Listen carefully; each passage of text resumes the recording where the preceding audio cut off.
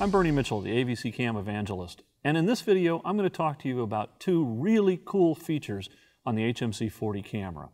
Pre-record, which is basically magic. It allows you to record before you've pushed the button, and interval recording, time-lapse photography. Both are really cool features. Here's how you turn on the pre-rec mode. Touch the right menu button on the bottom of the viewfinder to bring up the main menu. Touch the Record Setup button.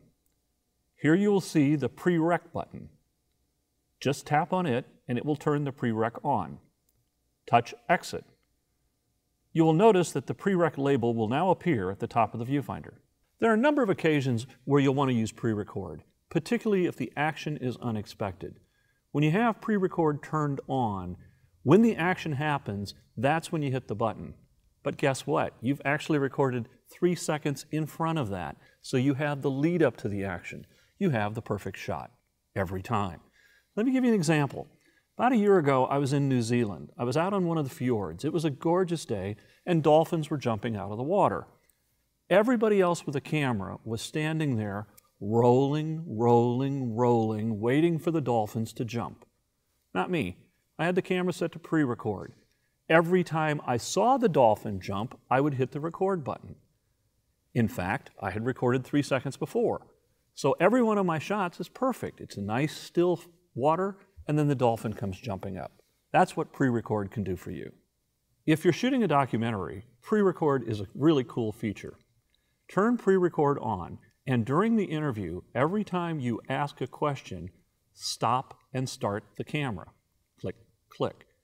What this will do is this will actually log the interview as you're shooting it. Each question will be a separate clip when you've finished.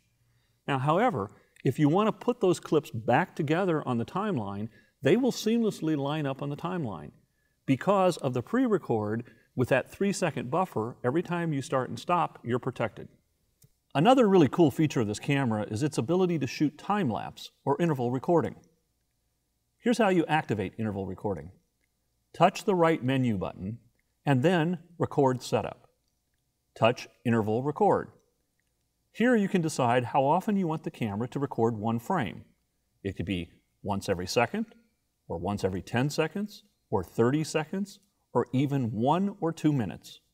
Remember, shooting time-lapse requires 2 things, a good tripod and lots of patience. But time-lapse photography adds a dramatic element to your videos.